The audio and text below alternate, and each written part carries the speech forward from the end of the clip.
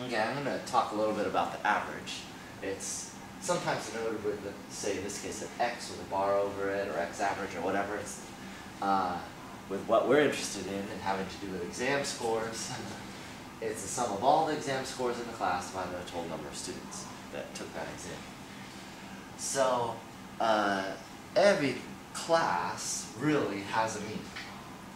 If you think about even high school, your mean in high school was a 75.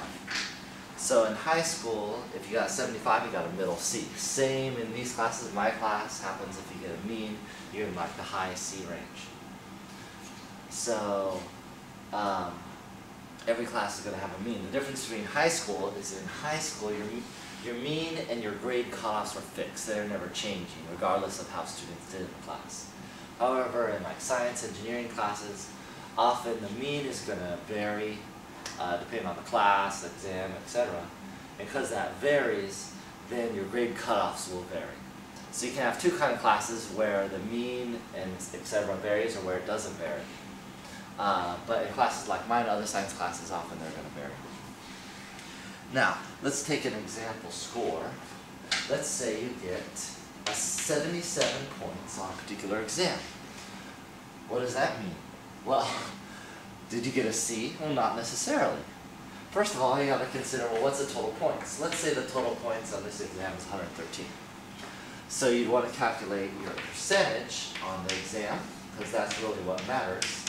And in this case, it's going to be approximately 68%. Okay? So you get your percentage on the exam. Now, what grade do you think that is? You said a D, you're crazy because you're thinking high school. In high school, yeah, that'd be a D because that is a fixed curve. However, at this point, in my class and classes like it, you don't know what your score means until you know what the mean and the standard deviation are. You don't know what it is. This could be an A, this could be a D, an F, a C, you have no idea. So, you're not sure what this grade means until you figure out what the mean is. And that's something your instructor would give you. Now, in some, does it matter if the mean is really high or really low? Well, in fact, you might think it does matter, like, oh, I want a really high mean or a really low mean. Sometimes high means give you good morale, or low means you think, well, if the mean's really low and I get this score, I'll do really well. The deal is, students don't realize that your grade also changes with the mean, because that means a low means the test was really difficult, the exam was really difficult. And so everybody's going to score lower. So usually, typically a student will be very consistent with how they score. So with one exam, they might score high, but maybe the mean's high. And second exam, they score low, but the mean's low. So it matters how are you doing with respect to the mean, and that typically doesn't change whether the test is easy or hard or whatever. So when you're studying, what you want to improve is how much better am I improving with respect to the mean? Not, oh, did I get high on this test, low on that test? That's irrelevant because the curve, or really the average, could change on a different test. So it doesn't matter what the average is. It doesn't really matter, and you don't know what your grade is based on your percentage until you know what the mean and standard deviation are, which I'll talk about on another video.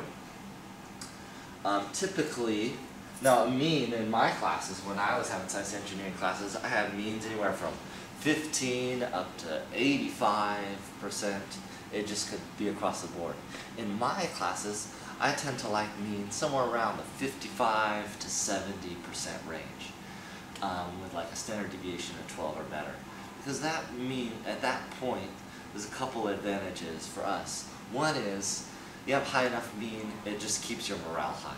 Again, you know, it's meaningless, whatever the average is, but it kind of keeps student morale higher, so I like to keep a slightly mean in that range if I can. And the other reason is, it allows a mean in that range with a good standard deviation gives a great bell curve with good standard deviations, which is what I'll talk about a little bit. But that's kind of what I'm shooting for, so that it allows a very nice breakdown of different grade scores. And if most classes try to do that and give good bell curves whenever they can. Now, to hear more about standard deviations, other things like that, I want to move on to another one of these videos.